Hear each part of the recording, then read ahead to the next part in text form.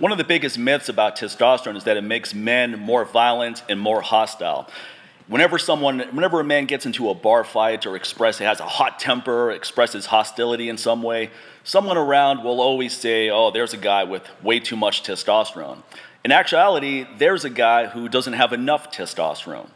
That's why he's overcompensating. When you have optimal levels of testosterone, you don't become more hostile and more prone to violence. If anything, you become more protective of people around you, you become more compassionate, and you become way more confident. And what happens when you're more confident, protective, and compassionate?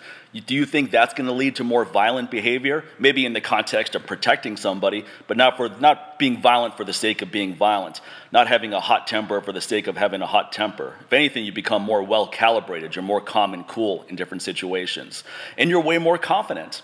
So when you're working out, you're getting better results, you're building muscle faster, your sex drive is great, and sex drive is very important for men for their mood.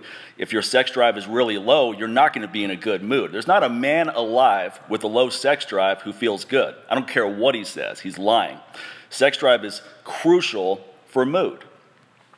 Now, testosterone also improves bone health, it improves heart health, it improves brain health. So it goes way beyond just increasing your libido and improving your performance in the gym. The problem is that many men convert testosterone to estrogen.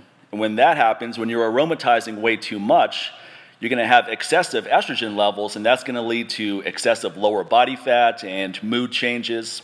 When you have an optimal testosterone to estrogen ratio, your mood is on point, your body fat is either in an ideal area or it's much easier to get it back into an ideal range. And you just feel good, you feel positive. So I think it's actually a crucial component of success for both men and women, because remember, we both have testosterone and estrogen. So testosterone is actually just as important to women as it is to men for the same things, for bone health, for brain health, for heart health, for mood, and for sex drive.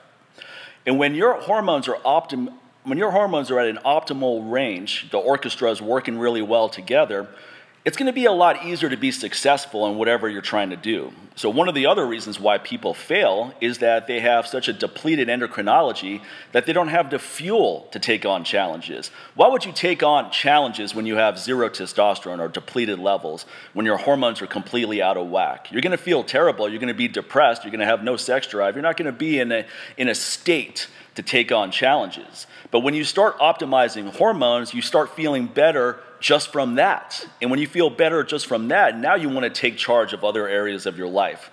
So don't think of testosterone as just a male hormone, and don't think of it as just something to increase sex drive and maybe improve your workouts in the gym. The benefits go way beyond that.